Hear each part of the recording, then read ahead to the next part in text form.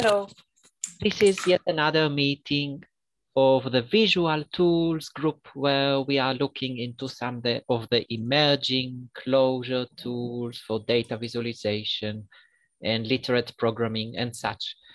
And today here we are, Jack and Lucas and Maurizio and Danielle, and we'll hear a talk by Maurizio about a new attempt to build a new editor completely in Clojure, extensible and modular and inspired by Atom, and probably we'll hear more about it in a moment. So hello, Maurizio. Okay, hello. Okay, I'm gonna share my screen right now.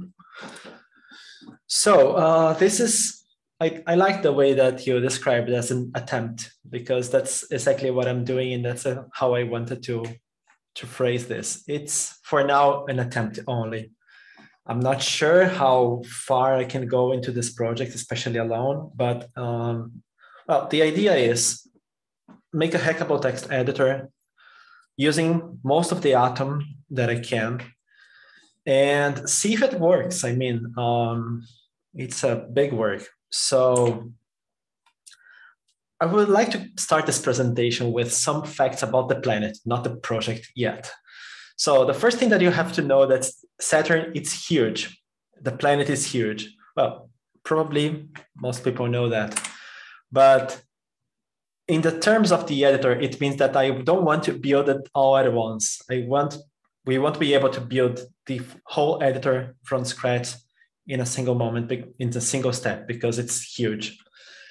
And the second fact about Saturn is that we don't know if there's a rocky core or not. People say that it's mostly bound by gravity, and that the planet transitions from gas to less gas, to more dense, and we don't know if there's a rocky core or not. So this translates to the plugin that users that are using the editor, they should not be able to tell the difference between if it's a core or if it's a plugin. So that's one of the things that I meant when I said I don't want to build the whole editor at once. Maybe we can build plugins and then enrich the editor little by little with plugins, and not really with the, I don't know, making a core that's really big and then build from there. So Saturn floats on water. That's an interesting fact. Saturn is a huge planet, but it's less dense. So translating to that, it means that I want this code base to be less dense than other editors. If you look at the VS Code edit, especially VS Code or the Atom code base, it's huge. It's like huge, complicated, with lots of branches of, okay, so I'm running in this situation, what do I do? And I want the code that we do to be less dense, so people can look at the code and understand what's happening, and you don't need to, like, I don't know, do, well, the whole enterprise code, like we have a presenter and a provider and something to go to where you want. I want the code to be more right to the point. And, oh, of course, Saturn can host live as we know it. And we will also not be able to host our live. We decide to create an editor from scratch.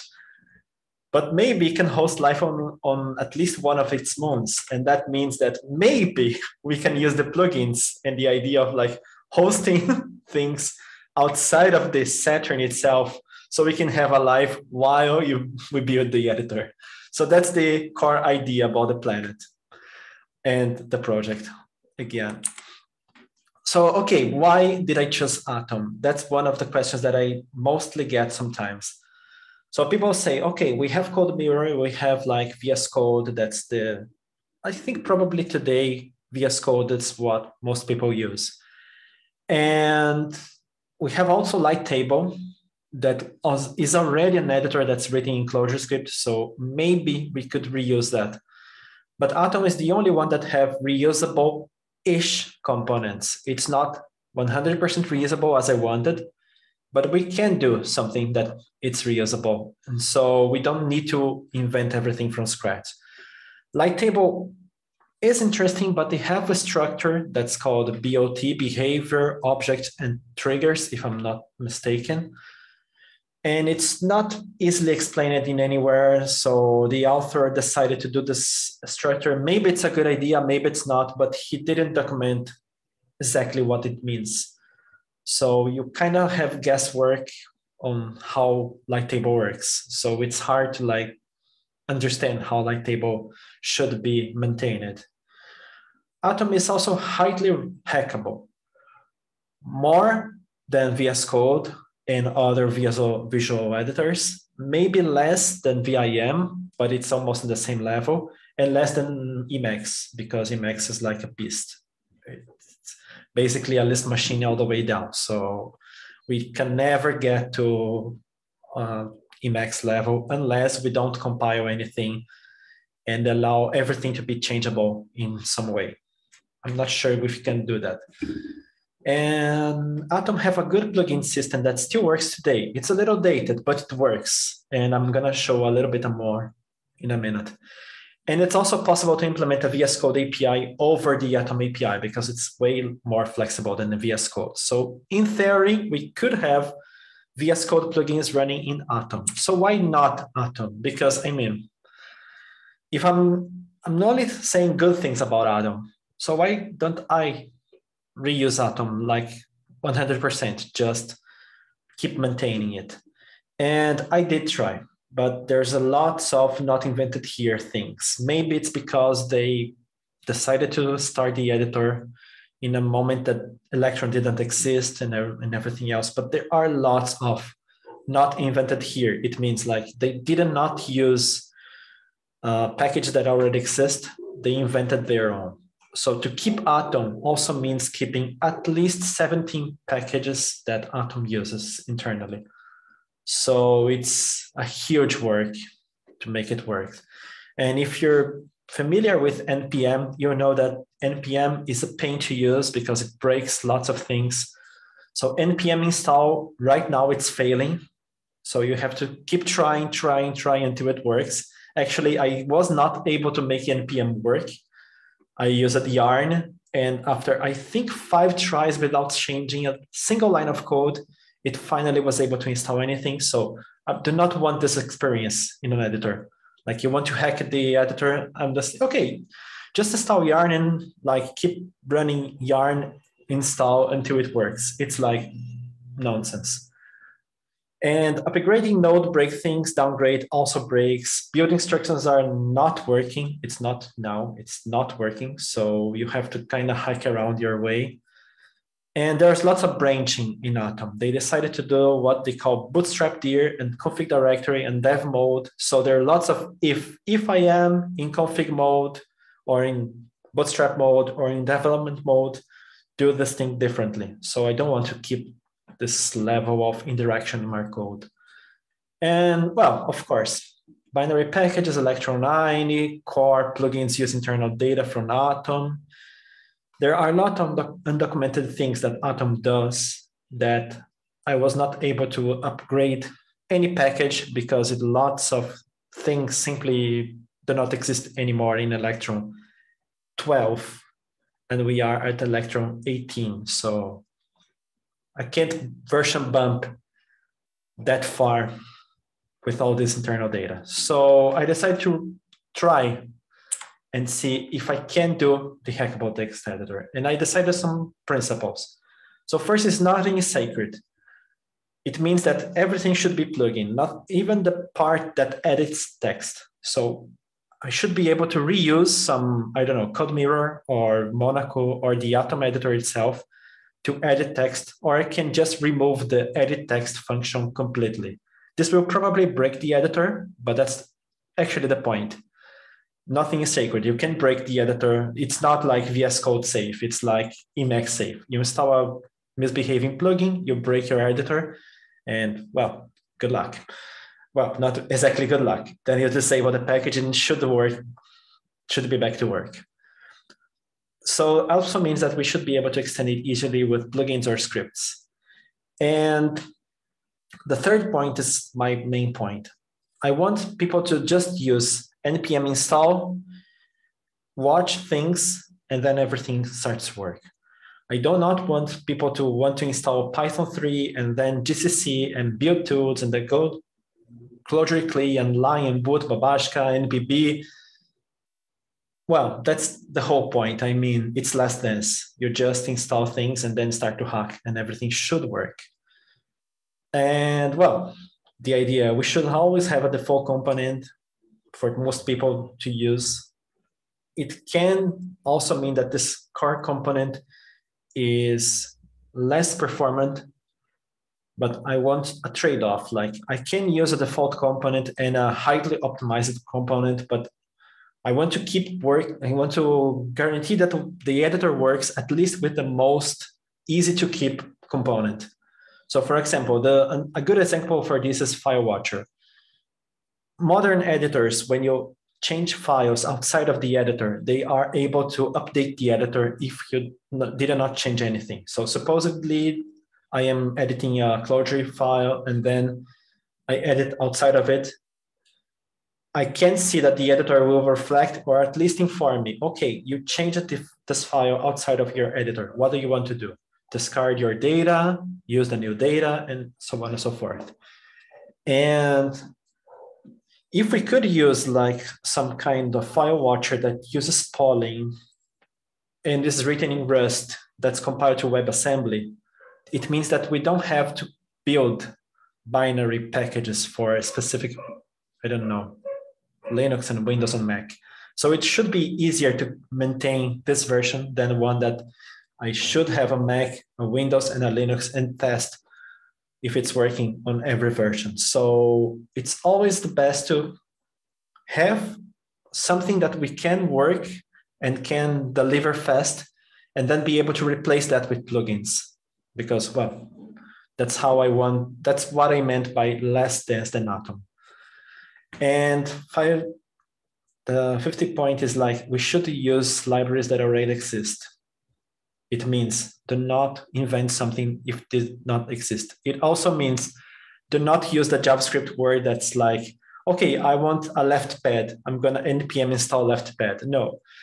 If you need something that it's like complicated, for example, file watchers or I don't know, encoding translator, we should use libraries that exist. If these libraries don't exist, or if they are really small, we just copy paste our code inside the editor. It's better than like death by specificity that happened with Atom, when you npm install and like lots of packages simply do not install because they are outdated or they don't exist anymore. So, problems. We should support plugins that already exist in Atom and VS Code, especially in VS Code, but as the VS Code API can be implemented in the Atom API, maybe it's better to support the Atom API first. But especially a VS Code because there are more plugins for VS Code than for Atom. So that's one of the most important reasons. Again, why? Because nobody will use your editor if you don't have like Parinfer, Paradit, and Calva or Chlorine or I don't know, any other package working. And that's one of the points. I mean, I don't want to invent everything from scratch, but I also want people to use the editor that I'm doing. And the second point is that these plugins are JavaScript or TypeScript or anything. So there are lots of things that we can't reuse, we can't use in Clojure world. Mali schemas, reframe, Python, Eden. We can use this to develop our editor, but we can't expose this to plugins because they will not work. I'm not sure if there are people that are not aware of that, but Clojure is a plugin. It's a package or library for the Java virtual machine, but ClojureScript is not. ClojureScript is a compiler. So you can't like expose Eden for plugins because these Edens are compiled to JavaScript and they lose meaning when you compile them. So you could expose an SCI version, and that's maybe something that we can work on in the future, but SCI is slower than compiled JavaScript. So, and also, if we decide only for SCI, we lose all the plugins that already exist for Atom and VS Code. And that's something that I don't want to work with. And even Promessa, there's the library, there's something called deferred. That's a way to work with promises in a better way when you just create a promise and then you deliver the value somewhere else. It's kind of like a synchronous core sync promise chain. And Promessa have this deferred, but it will not work on the JavaScript API. So there are code that you probably will see when I show you that, like, I expose a promise deferred, but then I have to wrap around in a promise again, because otherwise this will not work in the interop. Also, Saturn cannot invent things because, well, I want to support the API that already exists. So we can't invent a new API and start to use that. Well, we can, but not before we support Atom and VS Code. And got us almost as hackable as Emacs, but probably not Lisp all the way down. I would love to do that, but, well, JavaScript does not work like that. It means that also most things are actually comments. You don't like move the cursor. You can have a comment, move cursor down, and it will move the cursor. This makes things more hackable because you can like trigger the API. Atom works like that. So it's like easier to translate.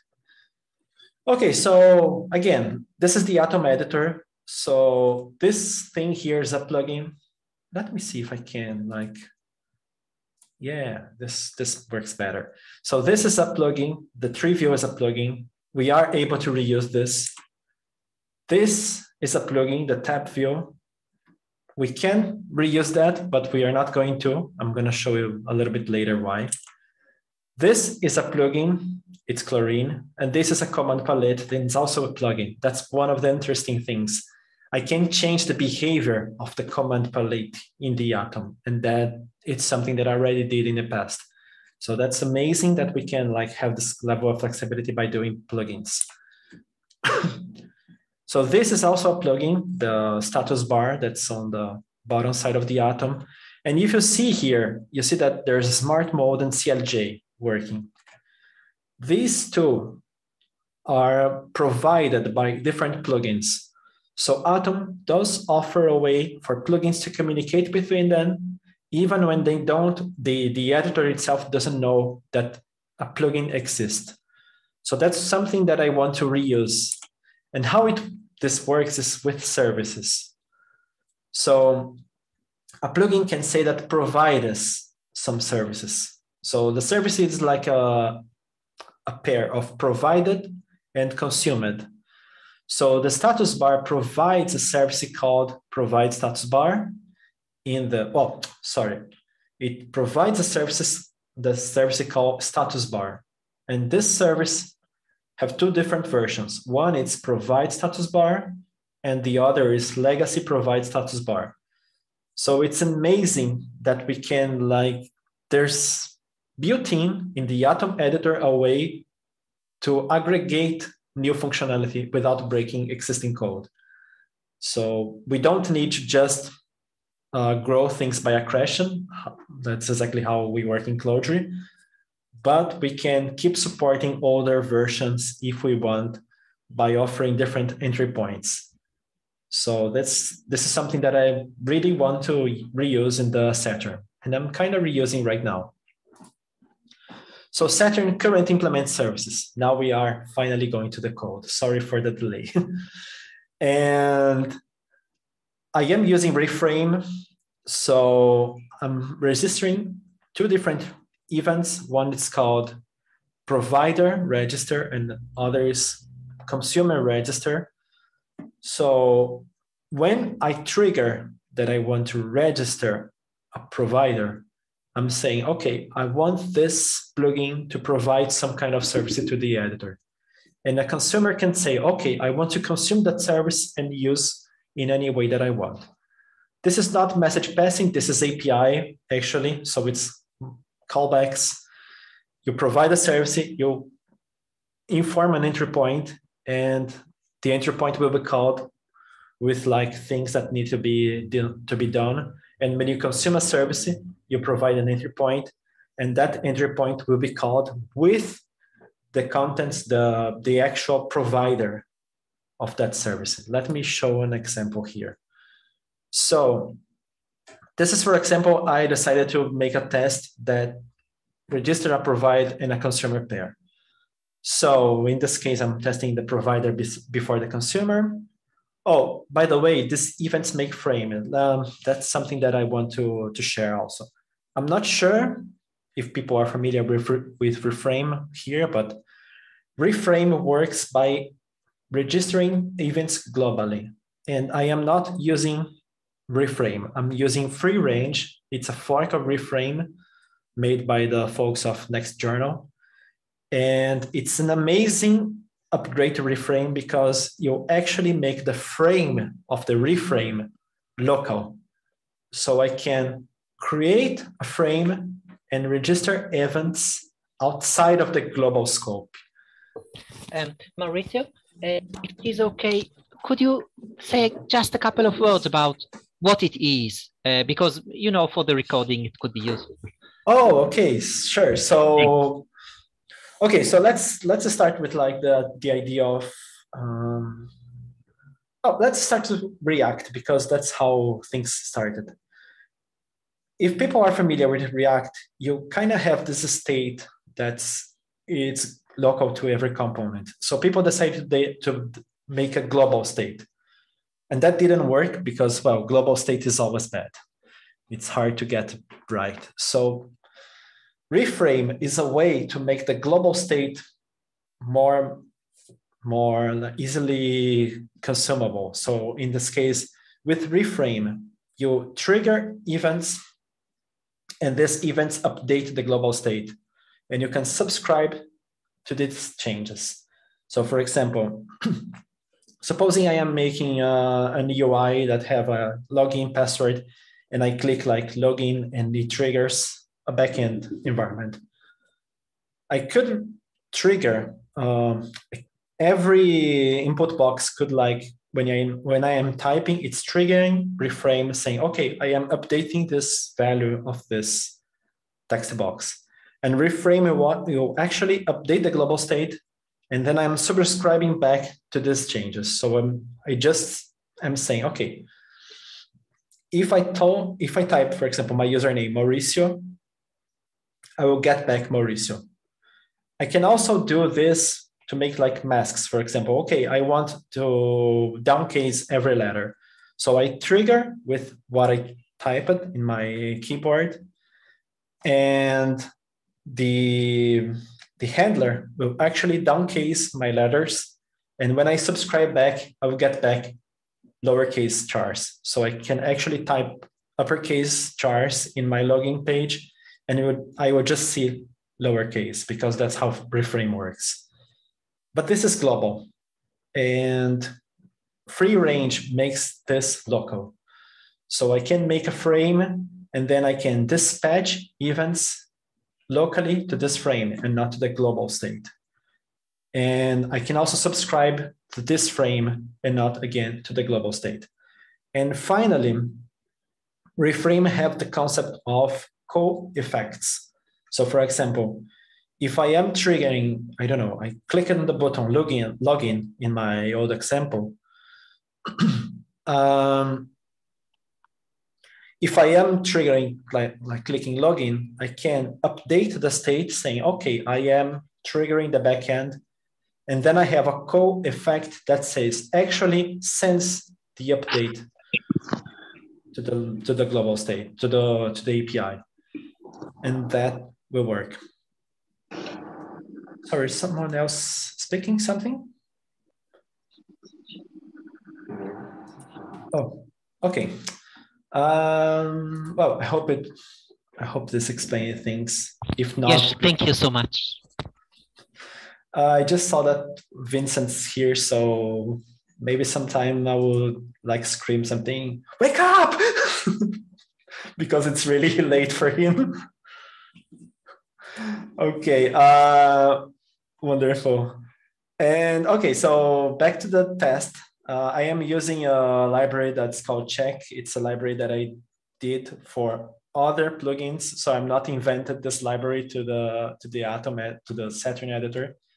I actually did say that we don't want to reinvent things just for the editor, and I am just using a library that I invented, but actually it was not for the editor. So anyway, let's like ignore that part for now.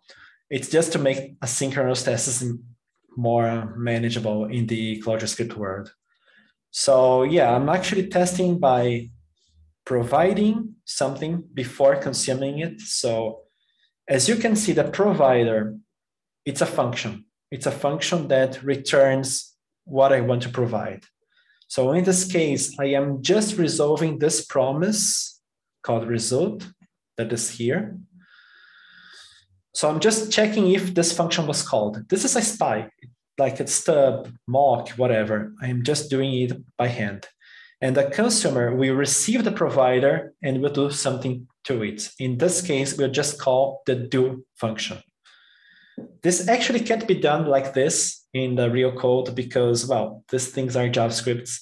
So they will become mangled if you use Clojure script in your plugin, but it is just for the test, so it works. But actually, we should like expose JS objects here. Otherwise, this will break in the real code. Maybe I would change that just to reflect that this is how it actually should be called. And that's one of the points that's kind of hard to get it right in this editor project because, well, it is JavaScript. So sometimes I keep forgetting that I can't do that. And this is was one of the examples. I can't really do that in a real code. But anyway, the consumer will just call the provider with the keyword it works. Again, we can't use keywords in a real plugin, so I may change this later. So I'm actually dispatching that I want to register a provider called service1. That's this provider, in this case, this function. And I want to register a consumer, that is this consumer, that's this function. And I want to check that the result is it works. So check the library that I did is just going to wait for the promise to be resolved and see if the result matches with it works. And if it does, then this test will pass. It actually is passing right now. So it's just to check if by registering a provider and a consumer, the consumer will be called with the provider. And actually there's a different test that registers things in the opposite order, like register the consumer first, the provider second, and it should work the same way because that's how services work. They are asynchronous, so that's one of the pain points of it, but well, they should work no matter how is the order that you're called. We can't really decide on the order. When you start your editor, you start to load plugins, so they will provide and consume services in random orders. So everything should work no matter how it's done. So this is the editor right now. It's kind of beautiful considering the time that I spent on it, but it actually kind of not works because nobody here is really working. Just clicking here opens the file in a new tab. If I click close tab, it does nothing. If I try to reorder tabs, it does nothing, but I can type on the editor, but I can save. So yeah, it's kind of working, but we have to like increment in small steps. And I'm actually in a kind of hammock time because I want to register comments right now because I don't want to hard code that when I click here, I close the editor. I want clicking here to trigger a comment that will close the editor. So that's how I want to handle this. So if you run the editor with an environment variable tests set to anything that's not 0 or empty string, it will open this docking here that should run all your tests. So that's one of the other things that I want. I showed the test here. This is the kind of level of abstraction that I want in my tests. I do not want tests that are testing internal state and everything. Even the reframe dispatch is not really what I want to do. I want to actually do something more higher level than this, because maybe we can replace reframe in the future, and I don't want to break tests just by replacing the way that I handle events. So that's one of the things that I want. I want this kind of experience when I am testing inside the editor with a real working code base and not by mocking the UI, mocking the things and everything else. And actually this is clickable. So if I click this, I can go to the line of test that it ran and check it. So that's one of all the good things to have tests built in the editor, because in the future, I really want to test, to develop Saturn in itself. Like I run the test, if it fails, I click on it, I go to the file that failed, I change inside Saturn, run again, and see if it will keep failing or not. And this is the tree view from the Atom editor. So it's amazing that I could reuse almost 100% of it. And this is not the tab view from the Atom. And I'm going to explain a little bit why. And this is the Monaco editor from the VS Code. So it's Frankenstein. Like this is Atom.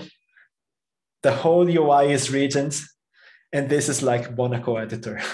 So it's a Frankenstein that I'm doing, but well, it should be working. So, okay, the tech stack is free range for the event handling. I'm using Regent for React binding, Promessa to actually handle promises. If you saw my latest post about Clojure script, I do not really like query sync for asynchronous handling in Clojure script. Query sync works really well in Clojure, but not really in Clojure script in my experience. So Promessa is better for this specific situation. Electron from the UI, but that's one of the other things that happened. I was talking with a friend and we decided to do this proof of concept that's React Blessed. I don't know if you are familiar with Anycurses library, but Anycurses is a library that makes UIs, well, text UIs. So you use text interface with like some better handling of how the terminal resizes and everything. There's a version of Curses called Blessed for Node.js, and there's something that's called React Blessed. It's a React layer over this Curses fork. So we decided to try, and it kind of works. So we can have the Saturn editor in terminal mode. Well, some plugins will not work because they would expect like UIs happening, but maybe plugins that do not really need like UI elements will work. And that could be actually something really, really good, because remember, I want to support the VS Code API. The VS Code API is incredibly limiting on what you can do in your user interface. So if it's limiting what I can do in the user interface, I can just implement these things that I can do in Blessed, in the text mode, and then plugins in VS Code should work on a text-based editor. That should be amazing. And I'm using Mali for schemas. I actually found some bugs with the way that they are instrumenting code with it. But well, it's a great library, it's fast, and people are really, really helpful in solving problems with this library. So I'm actually changing my ways of using just prismatic schema to just use Mali because it works better. And I actually want to use Mali because, well, it's a big project. So I want to instrument some functions to be sure that I'm not passing elements that I do not.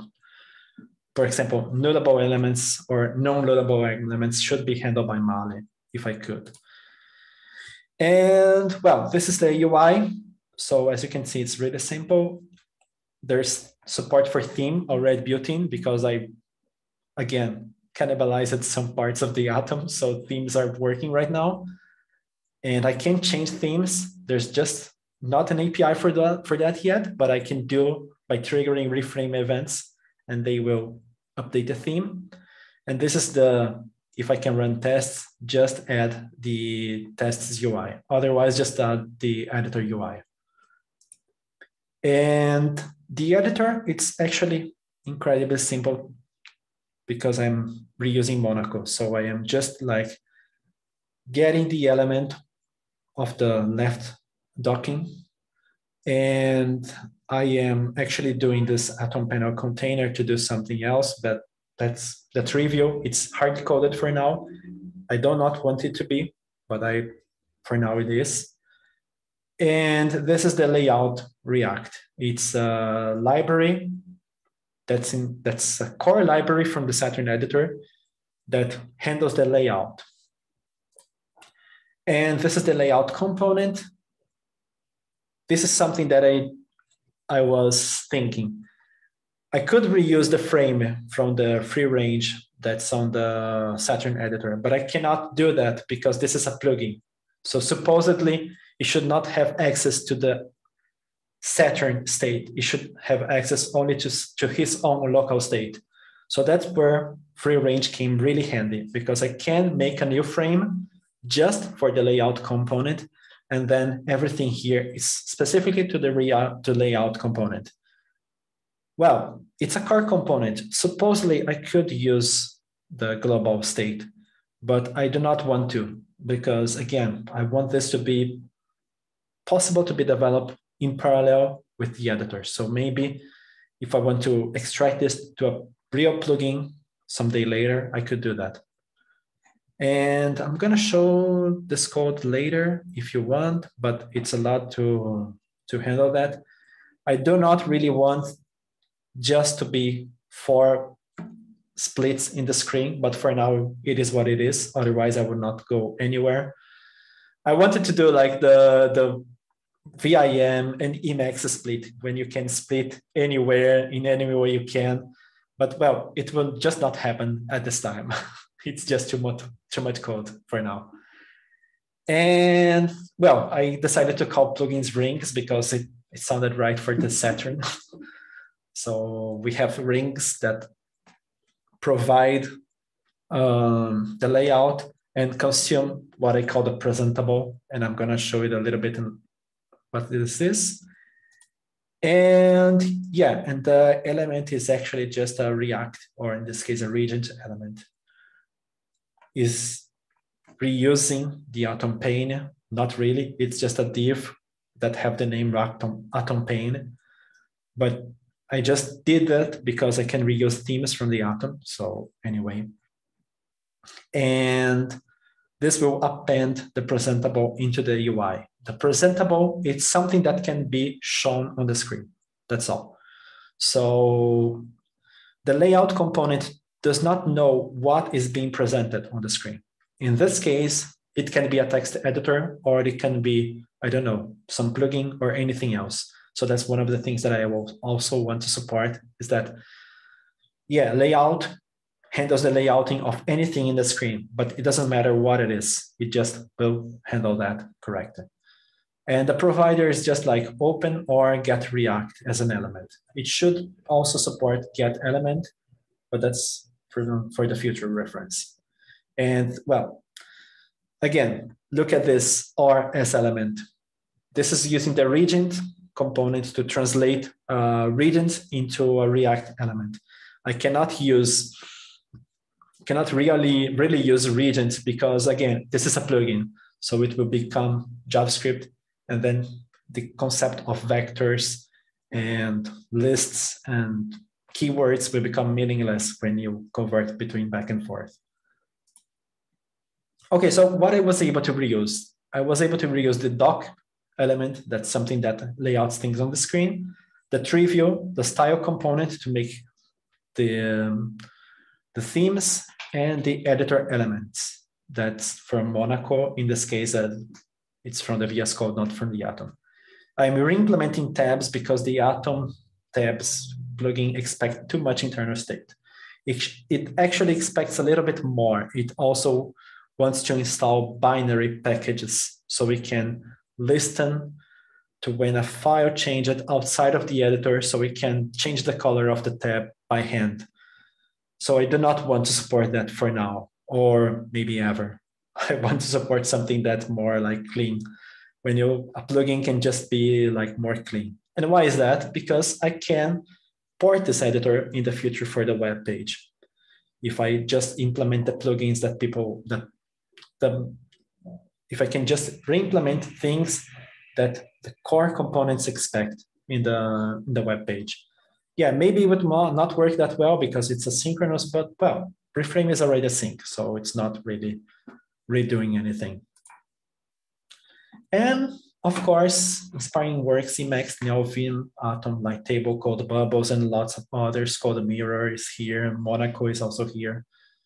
But especially Emacs, it's something that really inspiring on how they were able to go so far with a code base that was written, I don't know, 50 years ago almost. And we actually want Saturn to be as hackable as Emacs if possible. Maybe not that hackable, but the most that we can go to.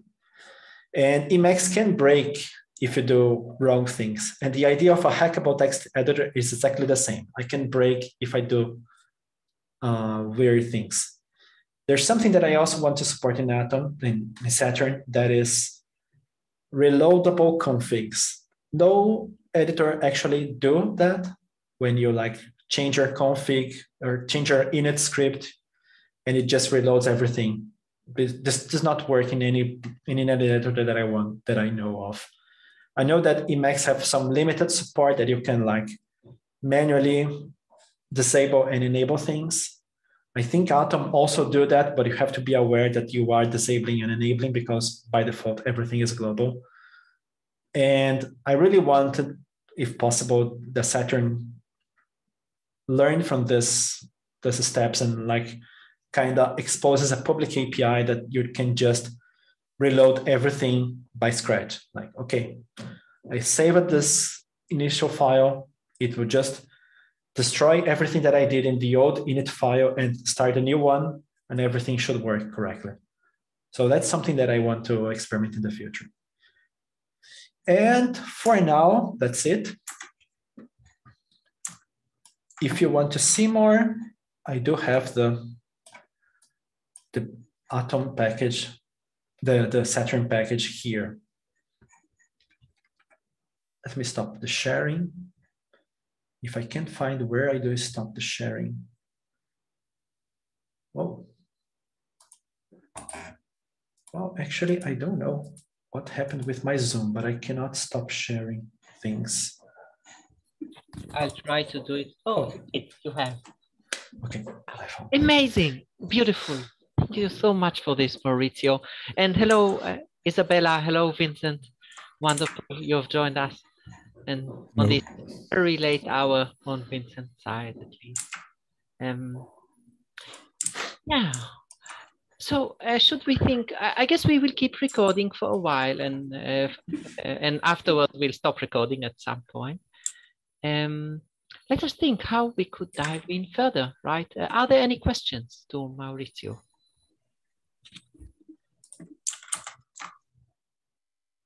Okay, please, one.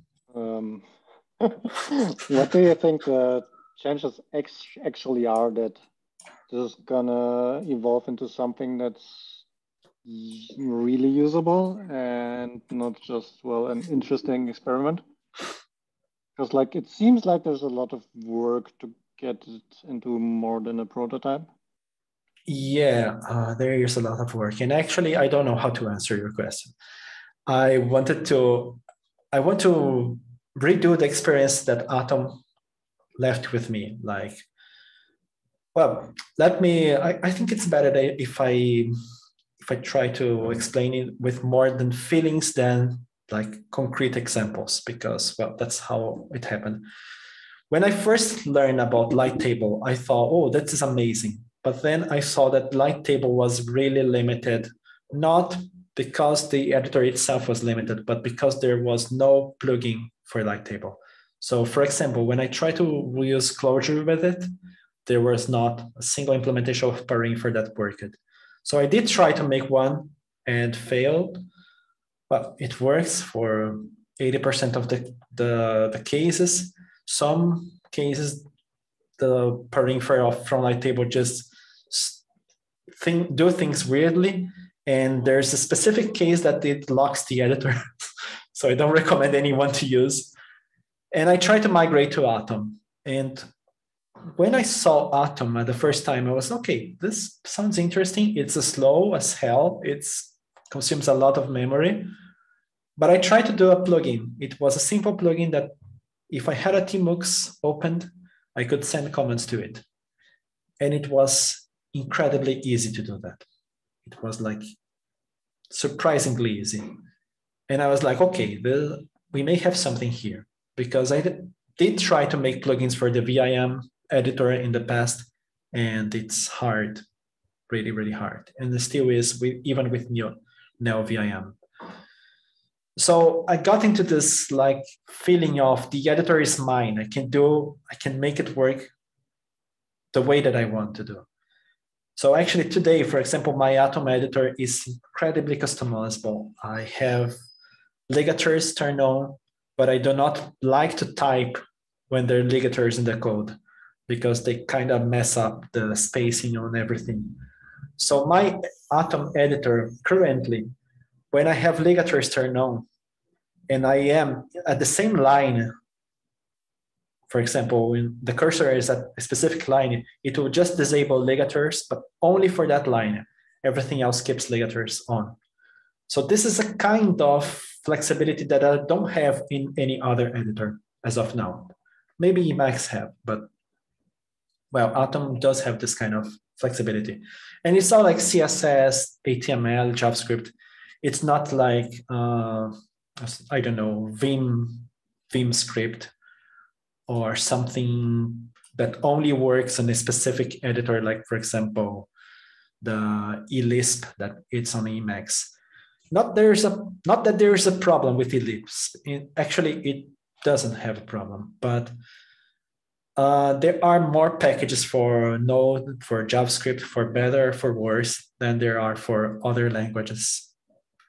And so it should be useful to just use something that's more mainstream and not something that's only used for that specific editor, for example, Vim script or eLisp. And that was the experience that I had with Atom. And then I tried to migrate to VS Code.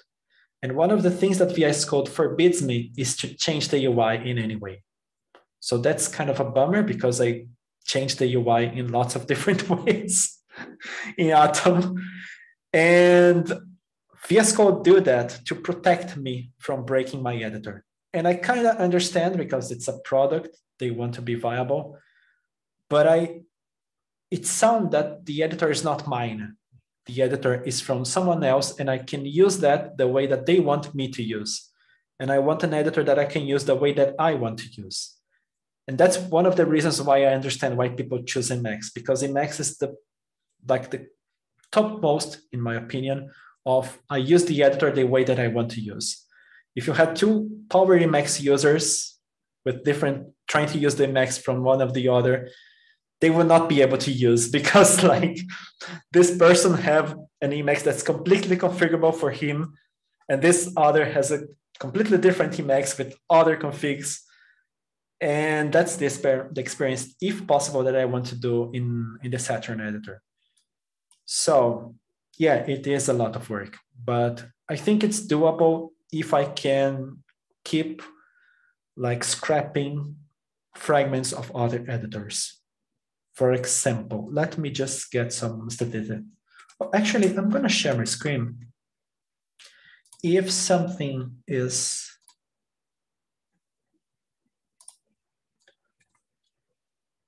I am screen sharing. Let me just see if I am screen sharing the right screen. Do you see the Atom editor here? No, we see the background with this wallpaper. Okay. Yeah.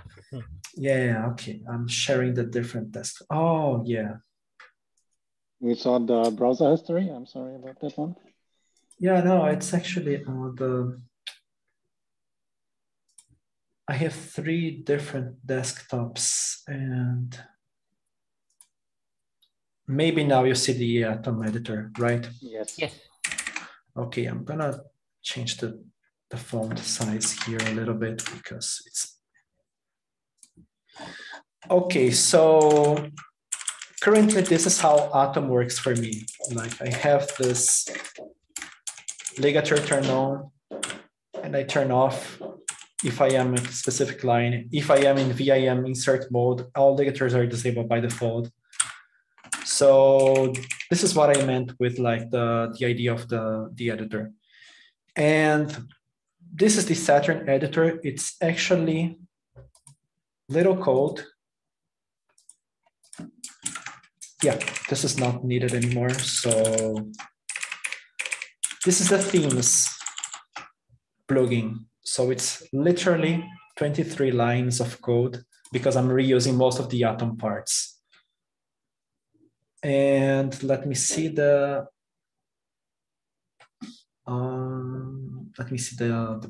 core package. I think it's the view. Yeah, this is the core package. It's like, again, little code, not really that much to be seen here, but I am reusing like the doc from the Atom editor. It's this, wait, what is this? Yeah, it's on the widgets namespace. Yeah, that's on the JavaScript dependencies docs. So I am reusing the doc component from the Atom. And again, it's just a thin layer over what doc does. It's actually most like Rep inside the React render and not really that much code. And some like triggerings and settings of internal state from the docking because, well, we don't have the full API of Atom implemented yet. So I kind of need to do that. And yeah, tabs also is really, really small, but this will grow because it's not done yet.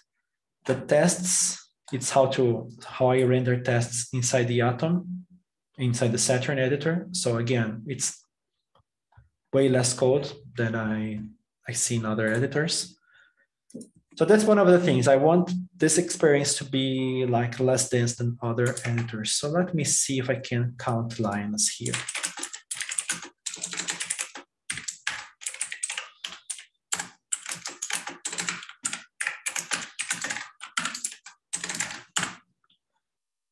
Okay, so this is the total number of lines that I have in the Atom, in the Saturn editor, including tests, to make this kind of UI. You can see the Saturn UI, right? Okay, so let me see here. Yeah, so this is like the user interface that's on Saturn. This docking here is reusable, reused from Atom. So it actually has some interesting things like resizable elements and so on and so forth. The tab is working. And I can click here, but nothing happens because, again, as I told, I did not implement this yet. But I can edit code. And you kind of have a built-in autocomplete from the Monaco editor. So the project is way more code than I would like to be, but it's doable because I am like trying to reuse most of the code that I could. There are parts of code that I would not be able to export. For example, I think in source, there's Saturn, and the JavaScript dependencies is basically something that I copy pasted from the Atom editor. This editor here will not be used, so I can just remove that in the future because, well, I tried to reuse the Atom editor itself inside the Saturn project. It did not work well. And I'm actually, I think, at the electron 17 here. Let me just see. Yeah, electron 17. So I am in a fairly new electron version. So again, it's doable because, again, I'm reusing most of the things that I can. So I'm not like, I don't have the problem of upgrading electron. Probably if I bump electron to the latest version, it will just work. Yeah, what I think like the hard part is going to be to get the plugin system running, right? Because the left side is, well, I mean, it's just a file browser thing. The rest, the right side is just letting Monaco show the contents of the file. You don't really need to do anything for that. You get that kind of for free. And like the interesting part is getting Atom or VS Code plugins to work. And probably even more interesting is to be able to have the VS Code API be more extensible than it is currently. Because like, I don't know, I think like most of us are kind of okay-ish happy with VS Code the way it is. And we wouldn't need a big new project, whatever. If VS Code would just let us do the things that it actually can do and didn't just put walls in front of us that are kind of artificial sometimes, where it's like, yeah, you're allowed to put some markdown elements in here, but you're not allowed to show a picture or something sometimes. So like the VS Code API is, like you said, artificially blocking you from it destroying things, even if you actually know what you're doing, which is like very strange. Yeah, but actually this tree view here, it calls Atom commands. So I am already implementing parts of the Atom API to make the tree view work. So that's one of the things that I would like also to share. There's here, I think it's on adapter Atom. Well, it's a proxy thing here that like just spies on every specific part of the Atom editor because, well, I do not want to implement this all at once. And all of this code here, most of this is a stub, as you can see. But if you look at this, I just implemented what it was needed from the tree view to work. And actually, the only need that was really, really needed is this workspace. And workspace needs this one. That's the open element.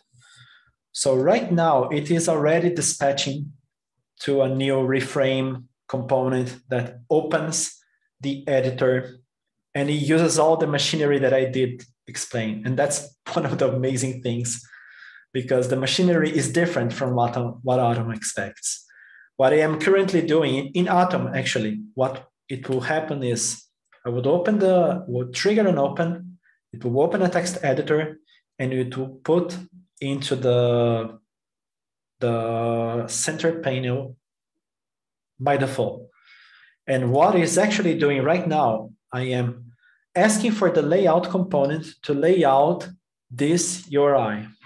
And this is, in this case, is a file. It's a file component, but it could be anything. And when the layout component receives that, he will search into its tabs and see if that component, that presentable URI, already exists. And if it does, it will just focus that element. So for example, I do have here git ignore. It's already open, so it just focuses it. If I try dapsiden, it's just focusing it. It's not opening a new one. But index.html, it opens a new one because it did not exist in the stack yet.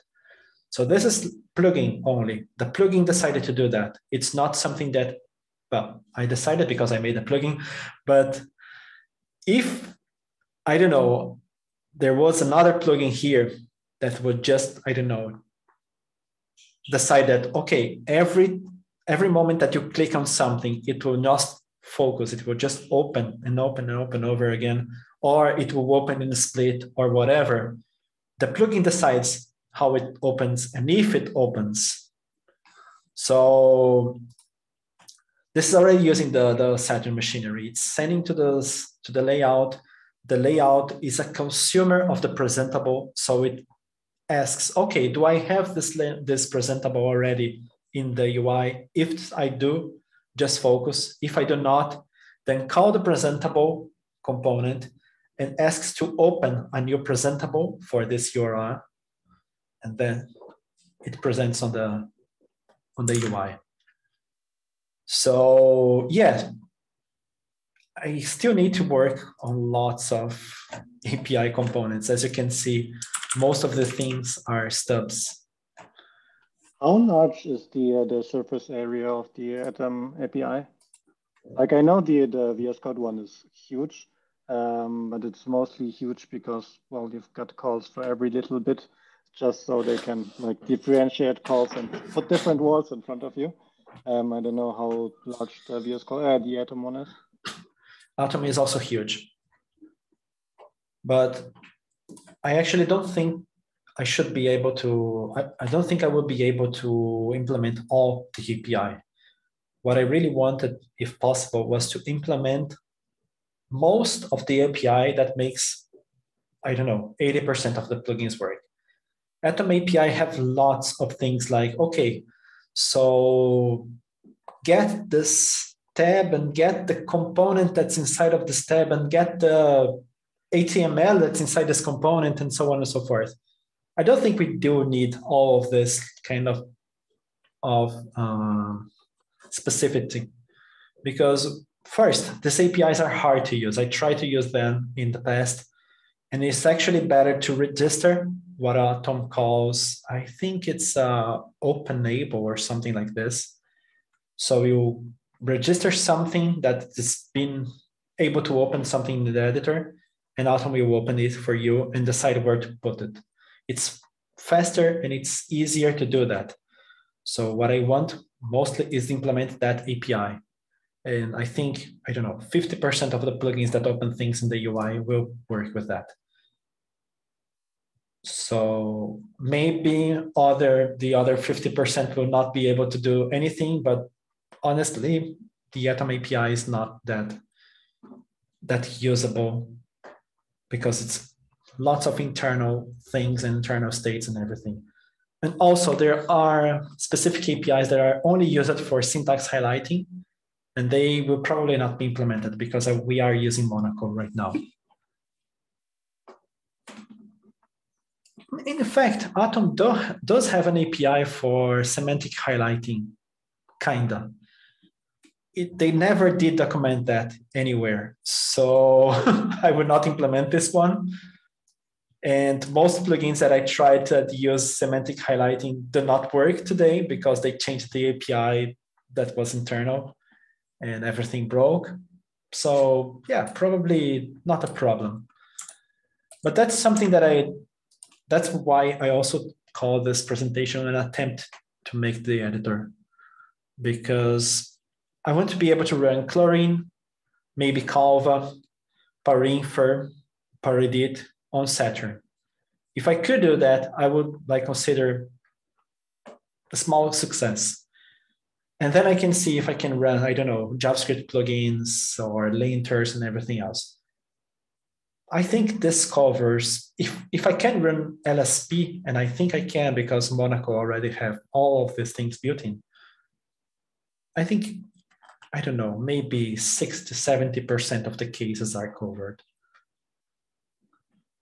Maybe. Yeah, getting the LSP to run in Monaco isn't that hard. You just basically just run it. Yes, like exactly. 10 lines or something. You don't get like the full power of it because like there's stuff missing inside Monaco that's built into VS Code and not into Monaco, but you get a lot of it.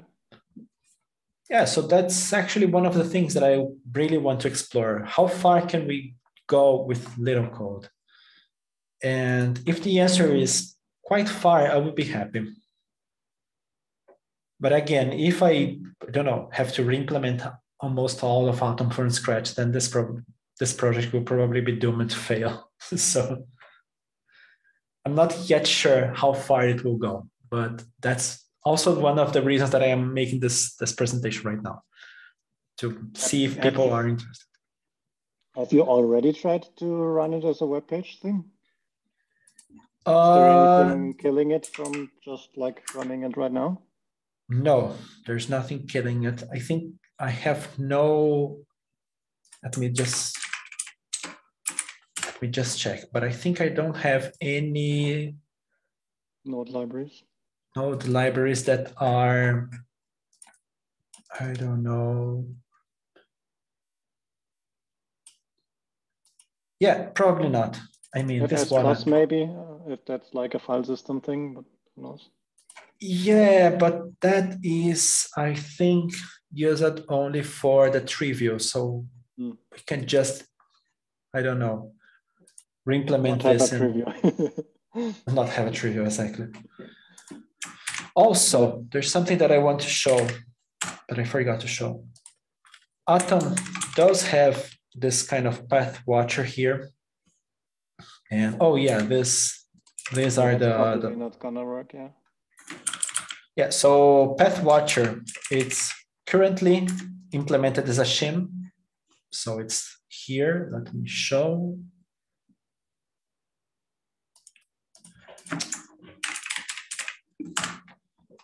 So it currently does nothing. But the thing is, we can, one of the ideas of the Saturn editor is the core will implement all the binary packages. So supposedly, if you want to run in a web page, we can have a core Saturn that's basically something that runs locally, and then it talks with the web page with WebSockets, and that should work. Yeah, plus the path watcher doesn't really make any sense in a browser anyway. I don't know where the file change would come from if it's not from you inside the browser.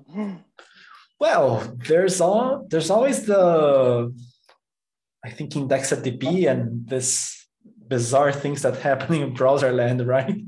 That's true. If something else changed the IndexedDB, where the files are that you're, yeah. Although, should work. File watching on IndexedDB, I don't know if that works. Yeah, I'd have to check the API. But like those are like you said, those are small things that are not that important to the whole thing. If we didn't ever have any file watchers or something, it wouldn't be a bad experience. I think this FS admin, I am not even sure if it's still used. I think these three were used by the Atom text editor. I'm not sure if I remove them, if it will keep working. But anyway, the trivial is using them. So if we want, we can just like get rid of the trivial and everything will work. Or we can implement a new trivial that do not use these elements. And that's the beauty of it, right? I mean, we can just throw away the plugin. Yeah. Let me see here. There's a trivial. It's all good. We don't have to do it right now. It's just I was wondering if there was anything major that would prevent it from running in a browser right now that would have to be solved, or if it's just like, yeah, of course we have to touch the file system at some point if we are not in a browser, and in the browser we don't need it. Yeah, it's on the trivial that's using FS Plus, but we can do a shim. We can do a shim here. Like just look from the FS. It's mostly exist sync, is directory sync. Well, the problem is the sync, right? Sync is not good.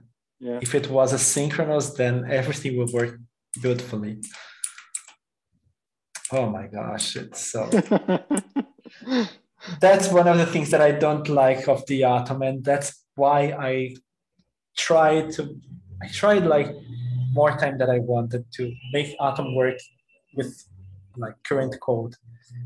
It's that Atom does implement lots of things in lots of different places, like the file system, this library, it's used in the tree view, it's used on the tab view, and it's used on the text editor itself.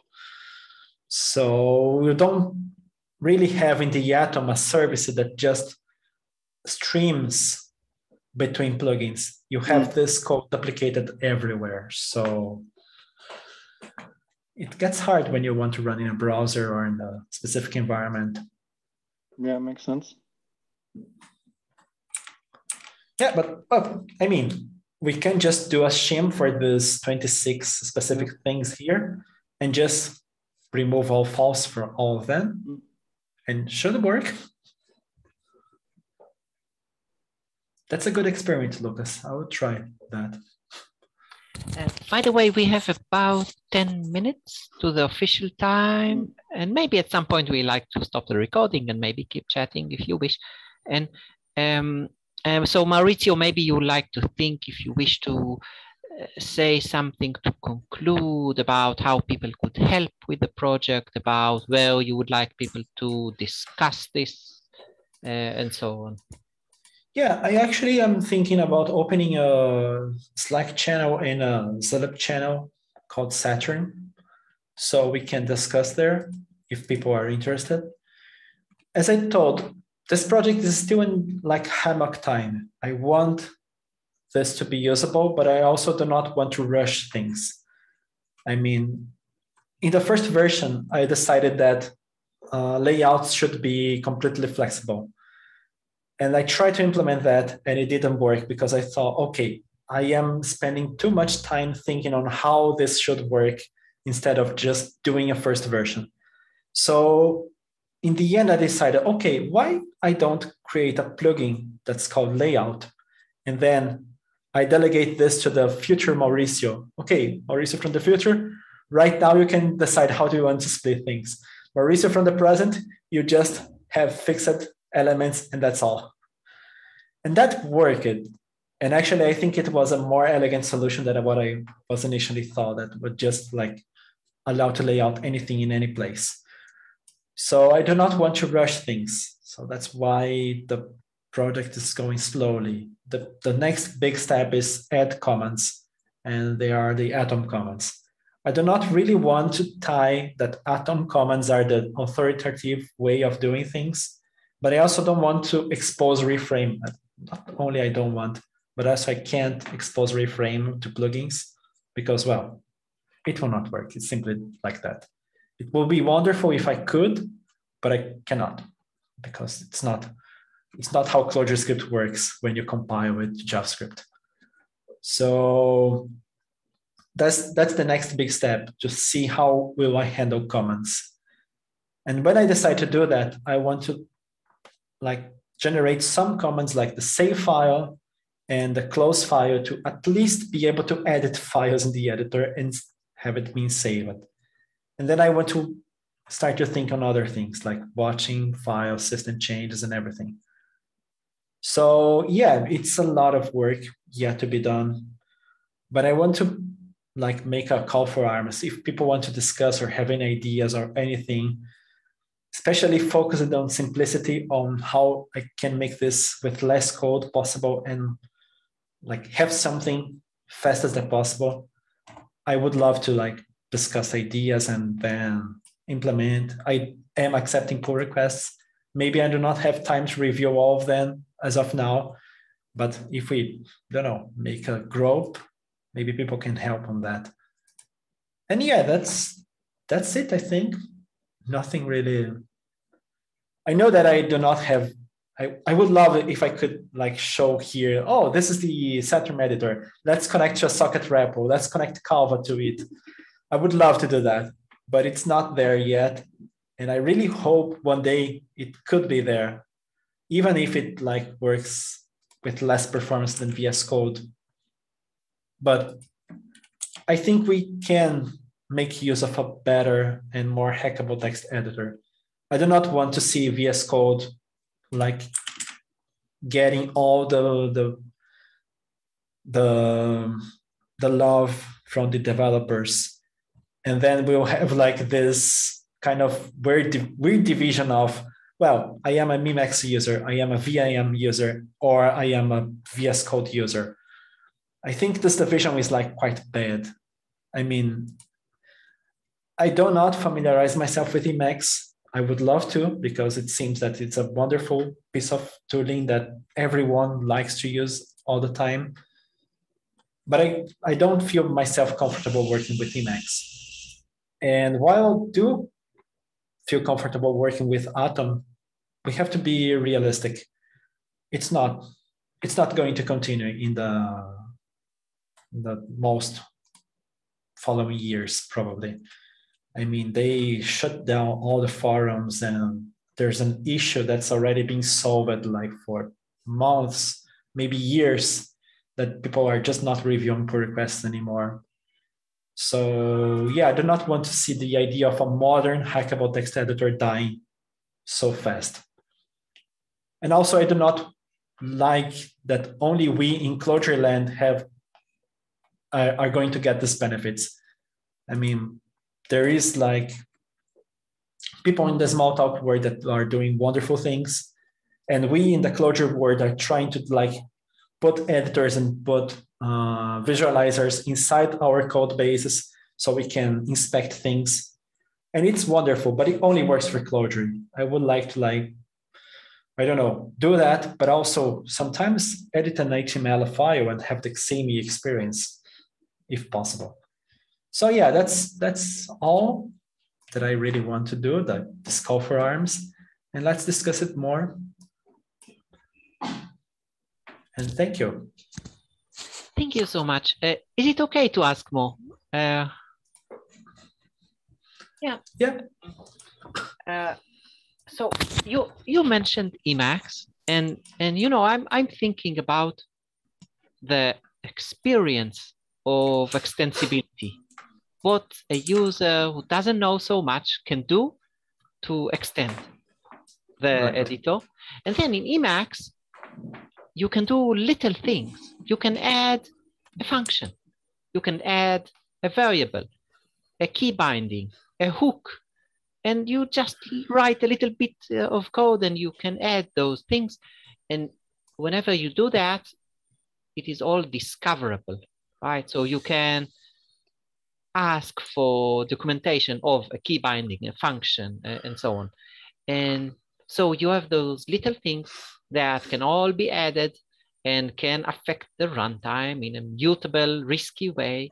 And that is how it is.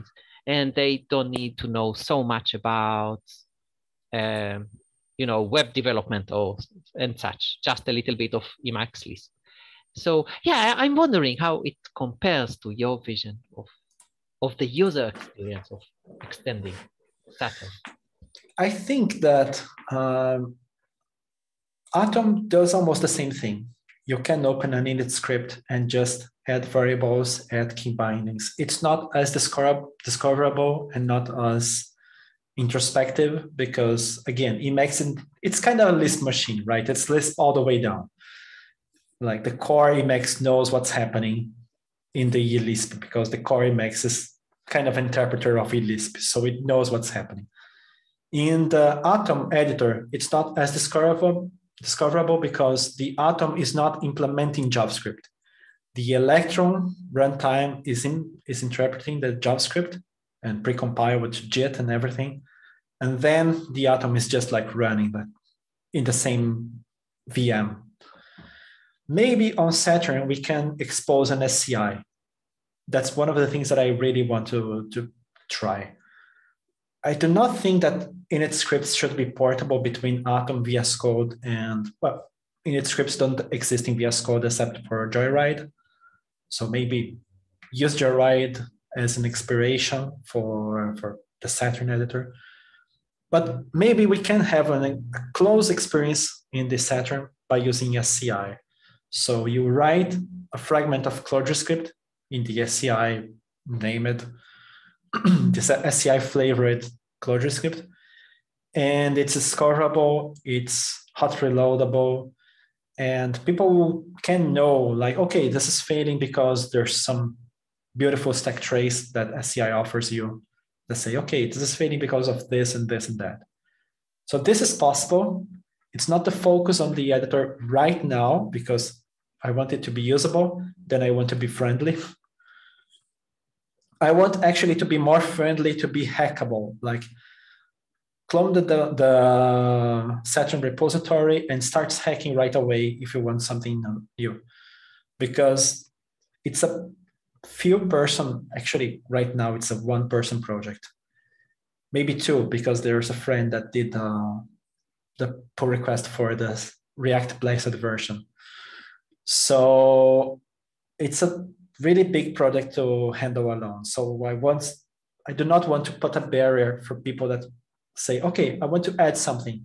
There's an API on Atom that I want to support. How can I do that? I want to be able to say, okay, clone the repo, run the script, and you're good to go. just start hacking, nothing else. That's one of the things that one of the experience that I'm focusing as of now. But in the future, I want to be able to also be user friendly, like have a tree view, people can click, people can use as a maybe slower VS Code, but as friendly as VS Code is. And when they want the extra power, then can jump right in and start hacking. Again, maybe we can't have the same experience on Emacs, because Emacs is amazing for that. It's, I think, one of the most hackable pieces of software that we have. But I do got a huge experience on Atom. I mean, I can do lots of things in Atom Editor. I remember once I put the notifications of Linux inside the Atom Editor because I was missing like meetings and everything. So I was typing and then I would get an Atom notification like, okay, you have a meeting in 3 minutes. That was listening to libnotify from Linux. So it's doable with a needed script. It was not a plugin, it's just a needed script that I did. And again, it's doable, we can extend, it's discoverable. So this experience, it's exactly the same as Emacs, but in a visual way, like graphical user interfaceable way, let's say something like this, and not only a text and text-based with some graphical elements that Emacs have today. I think that's one of the things that the experience that I want people to have, to not only have a hackable editor that you can change, but a hackable and also friendly editor for newcomers. And usually people say that Emacs is not that user unfriendly, and I cannot disagree more. I never got the hang of Emacs, and I really, really think that maybe, I don't know, if there were better tutorials for Emacs, this could be doable.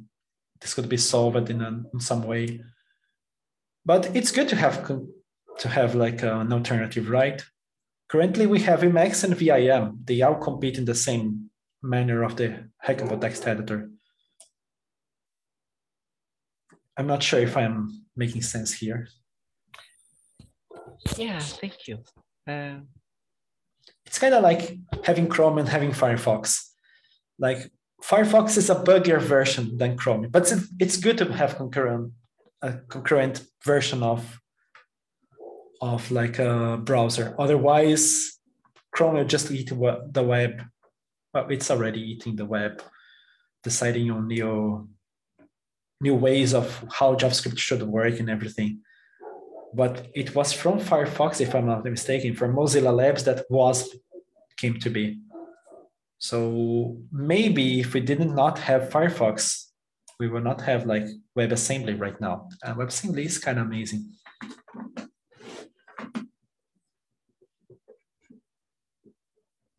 So yeah, that's the idea, I think.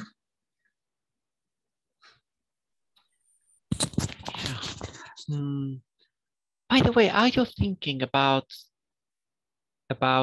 the use case of a remote file system and remote runtime for Clojure, for example?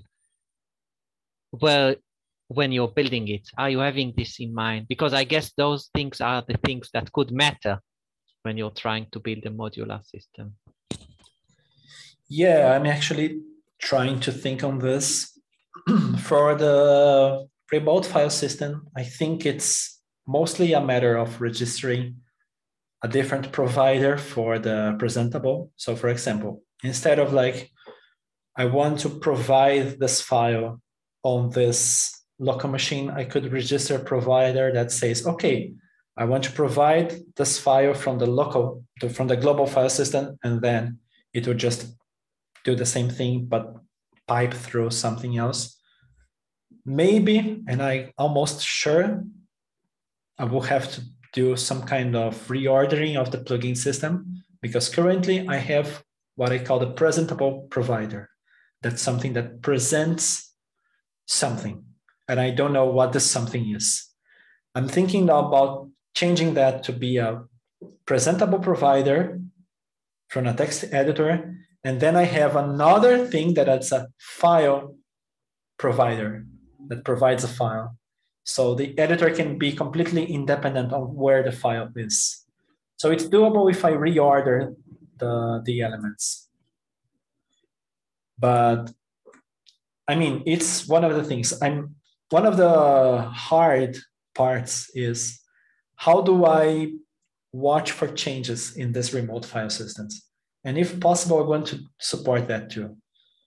I do not know if there's an answer for that, maybe with polling or anything else, but the file watcher is already thought about being a plugin that's separate from everything.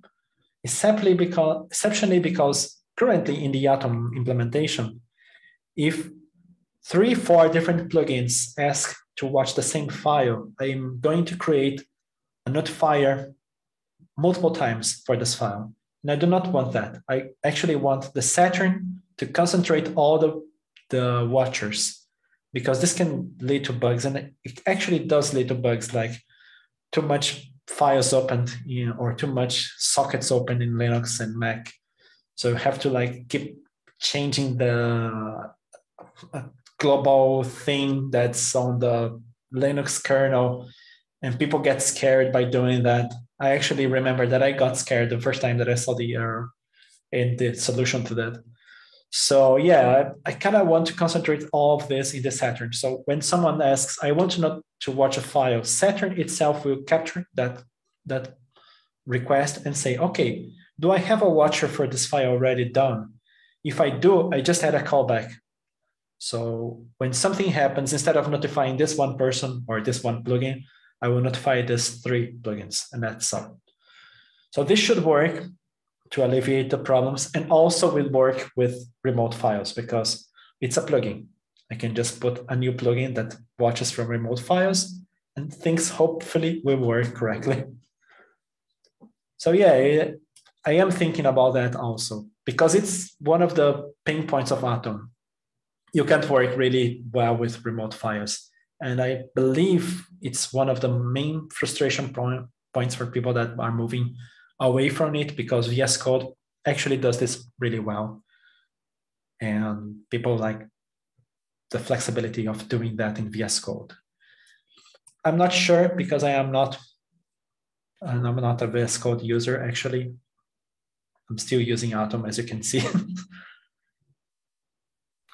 Yeah, personally, I sometimes use VS Code just for this reason. Yeah, actually using Atom is kind of like when you have a friend that was bitten by a zombie and you're kind of like trying to keep it away from you, but you still like your friend. So sometimes he's like, oh, guy, I'm sorry that I'm like this. I'd say, okay, no worries. You're still my friend. And from time to time, he's like praying, so no, now you stay away from me. It's like that. I still like the editor. I still use it, but I need to be aware that it's slowing down and rotting. And I'm kind of like, okay, this will probably not work. This bug will always happen when I try to copy this file. And I still am in VIM mode, for example. So yeah, that's also one of the reasons. It's also a personal gain that to see if I can reuse parts of the editor that I love, but to do something that it actually will not die if, I don't know, Microsoft decides to stop the project altogether, which probably they will.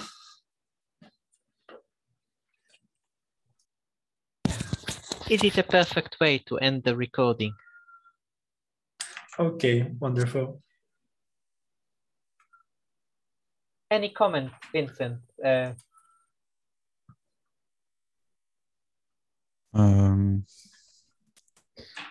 am thinking, I would imagine that in a modular program, people would use or tend to use a way of declaratively say, here is an action, here is something. Is there some places in Saturn where you are using some form of declaration? Well, Atom does have the concept of comments that you can register. So you can say, okay, here's a comment that I want to register to the project. and you can like use from the inside of the editor, and plugins can call comments from other plugins and everything. Or you can use this provider consumer thing, that it's also, again, also a way to do the intercommunication of programs. I am thinking about exposing reframe or whatever I will use in the future to the plugin authors, so they can like register new events or subscribe to changes in the UI or subscribe to other events that happen on the Saturn side, on the Saturn core. So for example, if I open a file, I could have like some kind of subscriber that says, okay, how many files do I have open right now? And show it in the, I don't know, a pop-up or something. It's not that simple because it's complicated to keep an editor like that, because everything starts to become public API, right? It's like, I think there's a comic in the XKCD site that says the people that are in the Emacs user group saying, okay, the computer will not overheat anymore if you press and hold white space. And one of the persons say, this breaks my workflow. I do have a sensor to see that my CPU is overheating. And it's something like that. I mean, I do not want to expose everything because I also want to be less dense to develop. If I want to keep all the design decisions that we did in the first, 3 months of the project, then it will be really hard to keep the project. And actually, I think it's one of the things that kill Atom, because they do use lots of internal states in most plugins that they have as core plugins. So they can't really remove that element from the text editor, for example, and do a better design system. Otherwise, they will break like 5 packages. And that's horrible, honestly, because I tried to create a facade. My first try to implement this editor was put Monaco in place of the Atom editor and make a facade for all the APIs to Atom to be redirected to Monaco. And that did not work because, well, there are lots of internal state that plugins expect. So everything was like, okay, I can't call this, I can't call that, I can't call that. And I was like, okay, what's happening? I'm not doing anything. And it was actually an external plugin that's supposed to render the editor in some place of the UI that wanted a static element defined in the editor. And Monaco does not have that because that's synchronous. So it simply did not work. And I decided, okay, it's not worth trying to do that. And I probably think that Emacs can have this problem also because it's Lisp all the way down. You can change anything, anywhere, in any place. But it's better for debugging. But I mean, the idea of Atom is to be less dense than other editors, more easily hackable or developable, not hackable, more easily, I don't know if there's a word for that, but it should be like easy to develop. You just clone the repo, start coding, and everything should work. And you can change things. If the tests don't break, you can ship it as a final product. And I do not want to like pull the 100 most used plugins into the CI to see if the Saturn is still working with them. I want the test to guarantee that. And if there's a misbehaved plugin, well, I'm sorry, the misbehaved plugin is at fault, not my editor. Okay, thank you. But yeah, I don't know if that answers the question. I mean, I do like the idea of being hackable up to this point, but I also want to be realistic that it's a few person product. It's not really feasible to work with that level of I don't know, of detail on the core of the plugin. Emacs can do that because they have people working actively on the Actually, that's one of the points that I will have to give for Emacs users. If there's something that's troubling in Emacs, they kind of try to debug down to the editor level. Nobody tries to do that in any other editors, not even VIM.